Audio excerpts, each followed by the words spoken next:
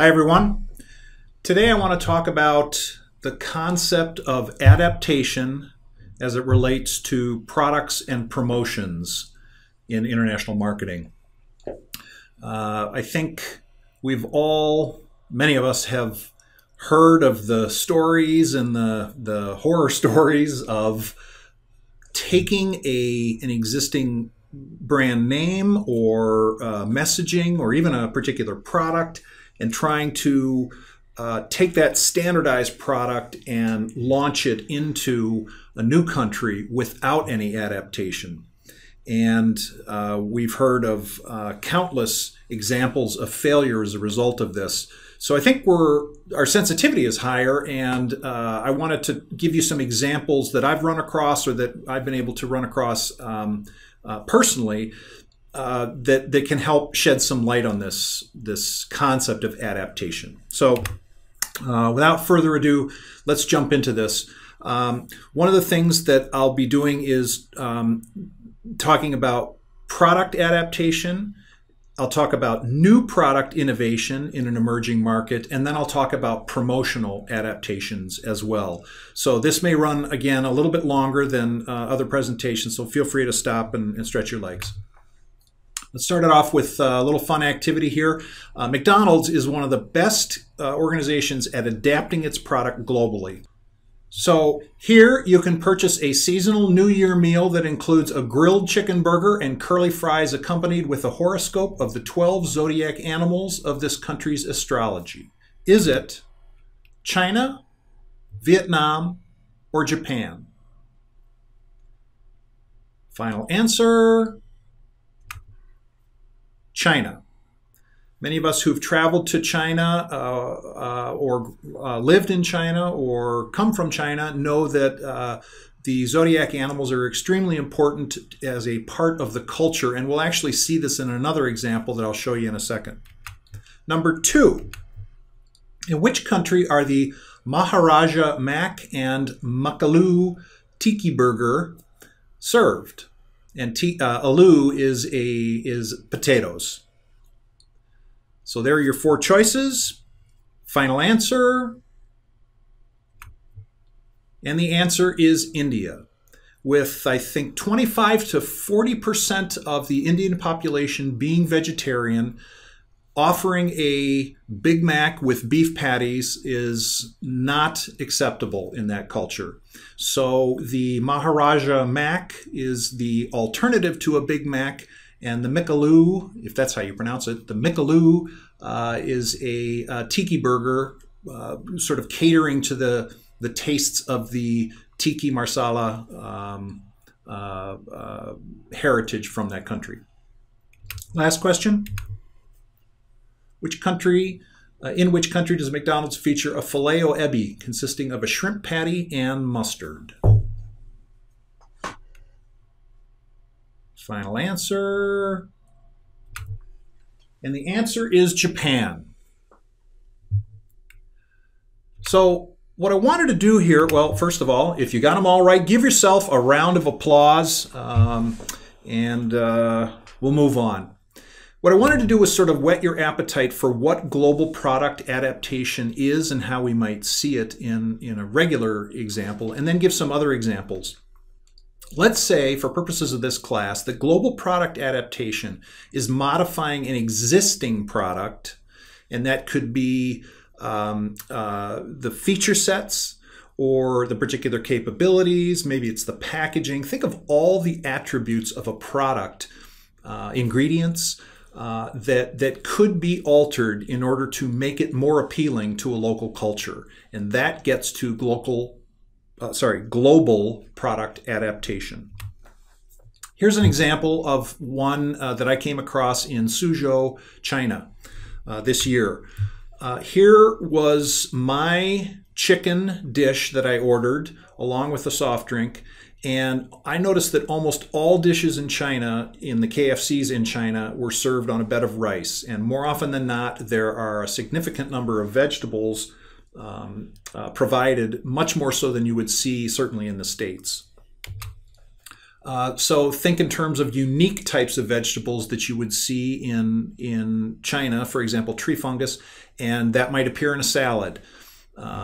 Typically, the outlets, the KFC outlets, are 2 to 3 times larger than American outlets, which surprised me because of the cost of real estate in China. But I think they're trying to account for the larger crowds. And many of them are open 24 hours a day, and they do provide home delivery, which I thought was something we should be thinking about here in the United States.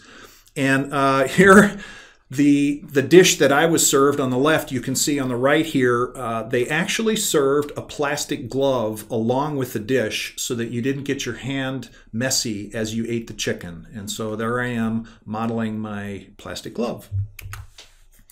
I want to play for you a video here having to do with Oreos in China and how they have made significant product adaptations here.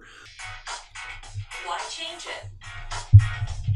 For Kraft, the answer was simple, because after bringing the Oreo to China in 1996, sales started to sag.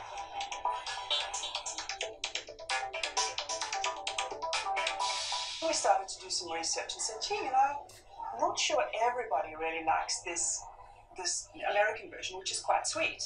So we started testing alternatives, and it took us a long time and a lot of prototypes because we were trying to get exactly the right balance.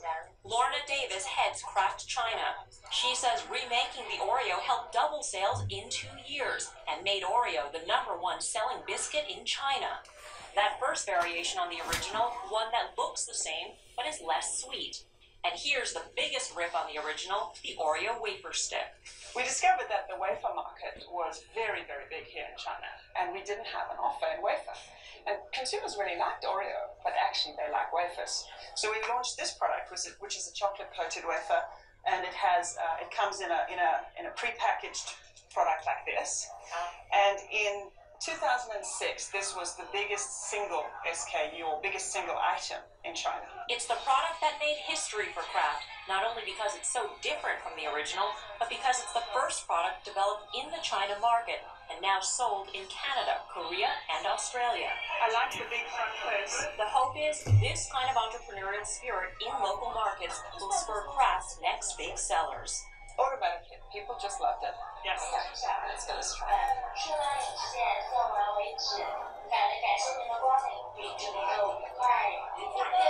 You can tell it's an Oreo. It may look different. It tastes like an Oreo. Yeah. That says a lot for our R&D people, because to manage to create a coated wafer product that still tastes like an Oreo, that's really impressive. From there, the number of variations grew. White chocolate-covered wafer sticks, a cookie lined with cream that can be used as a straw, and a super long wafer cookie. The wafer sandwich, so you can see it behaves exactly the same as an Oreo. You just have to take it apart, and of course it's extremely dunkable. Kraft also came out with a smaller and more affordable pack of cookies. So one of the things we found was that there were many people in China who really liked Oreo, but their absolute available money at any time was not enough for a full pack of Oreos. Full pack of Oreos here is about 70 US cents. So this pack is 35 cents, and it does particularly well in the second and third tier cities. So even that pricing difference, selling something for 35 US cents versus 70 US cents makes that much of a difference in sales. A very big difference. And to get consumers to try the new Oreos, a promotional blitz from in-store samples, which often result in immediate sales, to commercials that showed consumers the traditional American way of eating Oreos.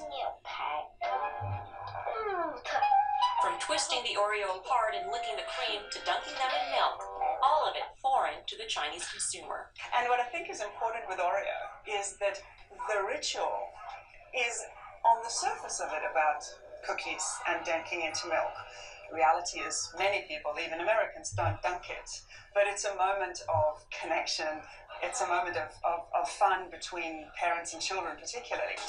What I think's interesting about that video is that it covers 3 different types of adaptations that the product's going through in China. First, think in terms of a formula change or a formulation change. They said that the Oreo was made less sweet for the Chinese audience. So here they are adapting the ingredients. Think also of line extensions. They showed wafers, I think they call them sandwiches, and they had the straws.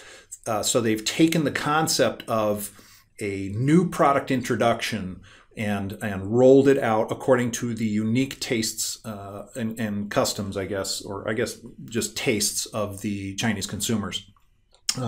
And lastly, think about the packaging adaptations that were made in conjunction with pricing that they mentioned in the very last example of taking a pack size down from 70 cents to 30 cents and reducing the quantity of products in that package. So 3 good examples of product adaptation there in this video. I want to also show you one that I came across. I was very fortunate to come across in a study abroad class this January. We were the first student organization to visit Shanghai Disney, which is still under construction. I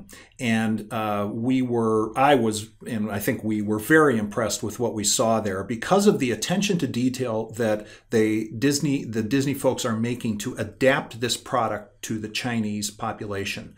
The mantra that they used over and over and over was, we want Shanghai Disney to be authentically Disney and distinctly Chinese. Here we are, and all you really need to know is that the groundbreaking began in 2011. It's expected to open in 2016, if not the end of this year. This will be the first ever Disney resort on mainland China. And those of you who perhaps have studied the Hong Kong Disneyland case or know about Disney, you know that the initial launch into Hong Kong back in 2005 was not particularly successful. The park was too small, they hadn't paid attention to many of the local customs, and they hadn't tailored this park to try to adapt to the Hong Kong population as well as the mainland China population coming over to visit it. So with all of this in mind, the Disney folks began to tell us about some of the adaptations they are making to the Shanghai Disney park. First of all, they'll be rolling it out in 3 phases rather than just an initial launch. So you can see the 3 phases there. They have also begun to adapt the hotels, the rides, the amusements, and some of the other elements of the park that I'll show you here. What they are counting on is significant stakeholder involvement in the decision-making process. I've listed a bunch of the different stakeholders here that they specifically made us aware of, and it's interesting how they look to each of these stakeholder groups as a real opportunity for information flow into the product design and also information flow back out into the marketplace once something has been accomplished. I'll just call out one of these. They made a big show of talking about their workers. They said that there were 100 to 120,000 workers on the site of this facility on a daily basis. And so they are actively marketing to the workers in order to make the workers aware of the attractions and amusements that they're putting up, the new information about the park, because those workers would then take that information back to their homes and to their networks and spread the word. And as we are starting to learn about China as a country, there's a very strong social network built around relatives and close friends and family members. So, Toy Story Hotel. Picture what that would look like in America. In China, the adaptation they have made is to turn it into basically a figure 8. If you look closely at this, tilt your head and look, you'll see that the hotel is built in the figure of an 8, and 8 is a very good number for the Chinese because the pronunciation of the word 8 is very close to the pronunciation of another word, and I think it's fa. Please correct me if I'm wrong on that. Just post it to Gopher Hole, which means good fortune. The Enchanted Castle will be the largest of all Disney castles. We were told that the Chinese are very proud in being the first or the biggest whenever they can be. And so to have the largest of all Disney castles would be bragging rights for Shanghai. It will represent all of the Disney princesses, not just one, more of an inclusive nature. And it will also be the first castle to have a ride inside of it. The PowerPoints I'll put out on Moodle. If you're interested, you can take a little virtual ride on the ride itself once I post the PowerPoints. That's in the lower right-hand corner. They will have a theater called the Lion King Theater. This is an Art Deco theater that will be premiering the Lion King show, and it's all in Mandarin. And this was explained to us in order to recognize the importance of opera and theater in the Chinese culture. They felt it was very important to have a entertainment venue like this.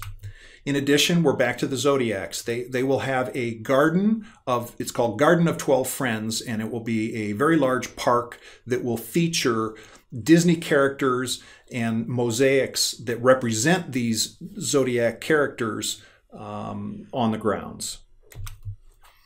Little things. They're customizing the cast member name tags to contain Chinese characters. Disney characters will wear the local apparel. And this is such an important aspect of Shanghai that they have a separate subway stop for this particular location, and the design of this stop is being voted on by the public. I think there were 7 or 8 designs that were submitted, and they're out on the internet, and now the public is voting on which design they want, and then they will design the subway around that. So the takeaways here are, it's this concept of blending Chinese cultural elements with the imagination and the abilities of the Disney folks. And I'm back to that brand mantra, which to me is very close to the concept of taking a brand and making it global. The brand mantra being, of course, authentically Disney and distinctly Chinese. If you want to take a break, this might be a good time, but if not, here we go. So when I was over in India, I had the good fortune of sitting in on a presentation that was made, and I want to kind of review just 2 or 3 important points of this, and this gets to the heart of how you would develop a new product in an emerging marketplace, especially India. So if we look at a developed market like, let's say, the United States, we generally have a pyramid that shows very strong representation in the high end. That could be price, or that could be affordability index. So generally, new products that are developed for markets will tend to have more of an appeal towards the higher end segment of the market versus the lower end. In this particular presentation, and I should say that the rationale for this is higher discretionary incomes exist there. We are more highly educated in certain developed markets, and we have less sensitivity to pricing. And so therefore, a lot of times we're trying to develop products to that higher end as a result of this. What they said in the presentation was we need to, if we're in an emerging market, flip that pyramid. And we have to think in terms of the greatest opportunity for us being at the lower end. And this is, of course, due to much lower income levels. Sometimes in some countries, we're talking about $1 a day as a per capita income. Very little formal education may exist in some of the emerging markets, and there may be transportation issues or infrastructure issues or isolation issues in these tier 2, tier 3 cities that are further out from the major urban centers. And therefore, the question gets asked, how do we account for all of these factors? Lower income, less education, the infrastructure issues, and there might be different buying habits. And I want to give you an example or 2 here. But before I do, let's talk about how a new product would be developed. Well, if we're back to that upside down pyramid with the high end occupying most of it, the developed country new product profile would be more innovative. It would be feature rich. We'd be looking for this new whiz bang feature or maybe an app or something that connects with it. And we tend to think in developed countries in a more disposable fashion. So they're going to get rid of the old one that they have, or they're going to get rid of some replacement, and this is what they're going to buy. And we would focus on the higher end tiers. In emerging markets, we have to flip that. We have to think about very basic innovation. We would have only the most basic features offered. And this concept they kept calling defeaturing, so stripped down to the bare essence of features that people want. In some cultures, there is a high degree of pride around being able to repair something or fix something in a very innovative way. And I've forgotten what the word is over in India that they use, but it's this concept of, for example, if you're trying to fix a bicycle and you have a spoke that's needed or something, someone who could engineer a spoke out of a car spoke or an umbrella bracket or something like this and turn that into an innovative way of solving the repair issue, that gets props in a foreign culture. And then also the lower end tier affordability. So when we were in India, we noticed over and over and over that the cell phones people were using were nothing like the ones we were using in our developed countries. And they were embracing this concept of defeaturing. They were stripping down the functionality to only those items that were necessary. And in this case, it was text and voice-based services. And here's a phone that is a defeatured phone. In addition to the text and voice-based services only, there's talk time up to 7 hours. There's only a speed dial list of 8 entries. The pixel resolution is much lower. And then there's a couple of smaller aspects or features that they would include. But in general, this was a stripped down, defeatured product and one of the more popular phones that we saw in India. How much do you think you would pay for this if you were in India is a question I would like to ask you. Think about that for a second. Knowing that our phones, if we purchase a phone, it's, $200 with a plan. But if we didn't have a plan, it might be, I don't know, $500, $600. The cost of this particular phone, the Vodafone 150, is $16 US. So we're talking about a significant difference in new product development in emerging countries, and defeaturing is an important part of this. Another term we heard a lot of was frugal innovation, and that's a good way to think about this. How can we frugally innovate for this emerging market country?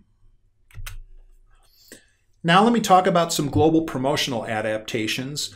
There are lots and lots of examples. I'm going to give you 3 basic ones just to move this along, but think in terms of how we might have to modify our promotions to adapt to this new audience or the country audience that we're targeting. So global promotion adaptation would be modifying a promotional effort, and I'll define that as the messaging for the promotions, the media choices, and also brand elements. So this could be tagline, colors, spokes characters, etc. And we're going to try to make those modified so they're suitable for this particular market.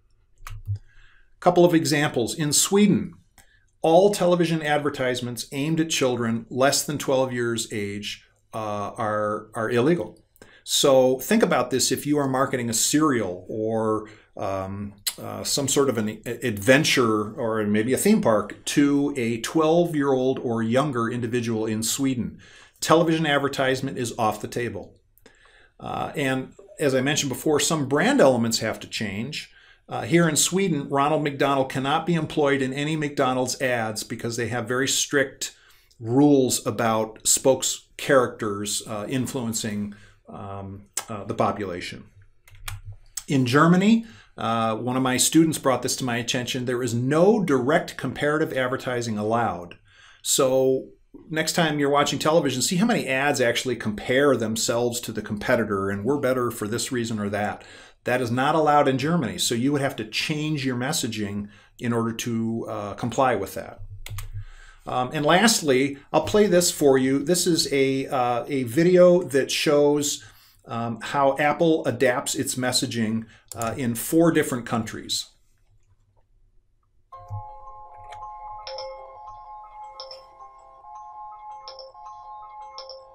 Show me my book list. You have 4 book reminders. Montre-moi ma liste de livres. Vous avez 4 rappels dans la liste livres. Zeig mir meine Literaturliste. Du hast 4 Erinnerungen auf der Liste Literatur. ブックリスト見せてくれる？ブックリストとリマインダーです。Tell Dad I found Katie's present. Dis à Papa que j'ai le cadeau d'Alice. Sag Papa, wir haben das Geschenk für Julia. プレゼント見つけたって父さんに伝えて。父さんへのメッセージを作成しました。 Here's your message to Dad. Voici votre message, Papa. Hier ist deine Nachricht an Papa. サカナクション流して。サカナクションを再生します。Fais-moi écouter Daft Punk. Je puis voir son Daft Punk. Face in Daft Punk. Here's Daft Punk. ロンドンって今何時だろう？ What time is it in Australia? If it was in Australien? Quelle heure il est en Australie? ミラノの時間は？ Okay, I think you get the idea here. If you want to watch the entire spot, feel free again to watch it through the PowerPoints.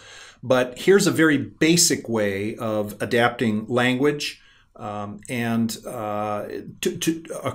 a platform or a campaign platform.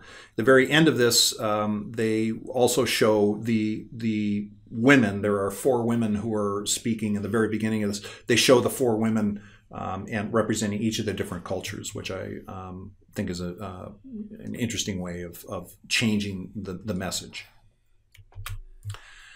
Back to your global marketing text readings that we had in week 1, there was an interesting matrix that was presented here, and by a gentleman who originally did this called Keegan, and then I think Keller and Kotler featured this in one of their texts. But it's an interesting way of thinking about how you might have to adapt product and promotion and the variances, or I guess the different ways that could happen. So for example, across one axis we've got product, and the other we've got promotion or communications. And for each of these situations, it shows us how we would have to adapt a product or adapt communications, and maybe adapt both of them.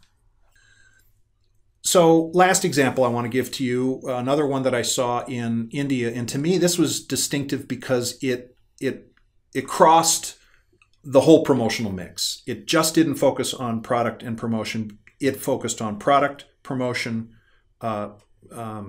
pricing, and distribution strategies.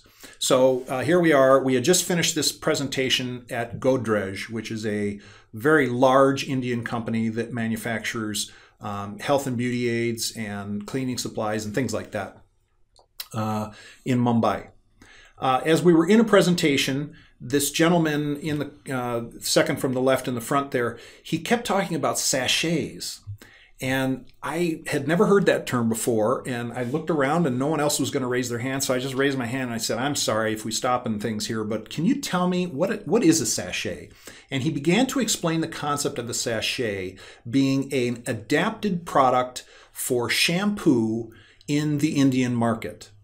So with that as sort of a lead-in, here's what you need to know about India for the rest of this conversation. Again, we see annual income levels significantly lower than what we would be used to in a developed market. The frequency of shampoo usage is extremely low in India. In fact, we were told that sometimes Indians will not wash their hair except for special occasions, or they may wash it just once or twice a month. So now we've got a population cultural custom or value that's quite a bit different than what we're used to in the United States.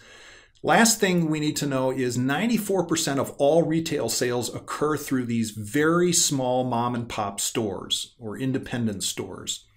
It's not a very good picture, but if you look at the picture, you can see that the square footage of these stores is, significantly less than what we'd expect, even in a corner grocery store in South Minneapolis, where I live. And product is stacked to the ceiling in these stores. And it also hangs from the ceiling, and you might be able to see that right in this counter area there if you squint. But keep that in mind as I roll this concept out for you. So we've got issues of population differences in capital income. We've got differences in usage among the population. We have significant differences in the distribution of this product through the stores. And the last thing I would say is there are road systems that are highly undeveloped in India. I mean, literally, and I'm not joking, literally, a VW Bug could disappear in a pothole in some of the country roads that I saw in India. So you have significant problems transporting product out to Tier 2 and Tier 3 cities in India. Keep that in mind as well.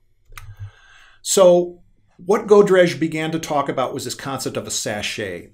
And a sachet is really nothing more than, think of a ketchup packet with shampoo in it. A very small, one-use product that's, I'm guessing, maybe 2 ounces of shampoo. And they are also manufactured in a lack of a better term, like a packet of 50 of them, and they're perforated, but they still are connected. So what an individual would do is walk up, tear off one of those, purchase that as a single serve, be on their merry way, and the rest of the 49 packets still hang from the ceiling.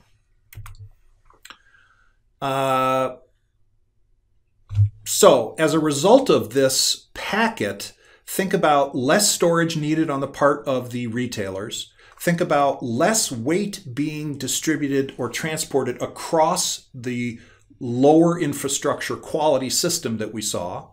Think about a convenient way to merchandise this by hanging from the ceiling. And think about a price point of 5 US cents per packet.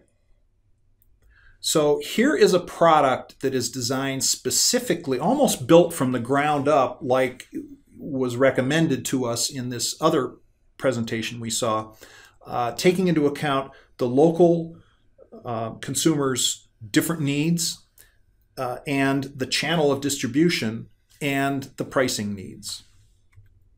So to me, this was sort of an aha moment as an American.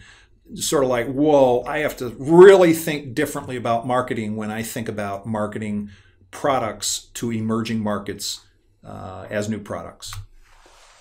So the key takeaways, I think, for this section are pretty obvious, but that is that this adaptation or the customization is vital when we're thinking about global launches of products. Number 2, there are a huge amount of variables we have to account for. This little example of the sachets takes into account several, but I'd be willing to bet there were even more variables that they had to account for as they were developing that product. So we have to think in terms of breadth, and then we have to think in terms of depth when we get to the product line and how we're going to deliver that so that it meets the needs of every stakeholder in this equation. And choosing that right mix, price, product, place, promotion, requires careful study and constant insight gathering so that the population that we're serving is not only the consumer population, but the trade population is served well. So that's what I wanted to cover today in product and promotional adaptations, and I hope you enjoyed it.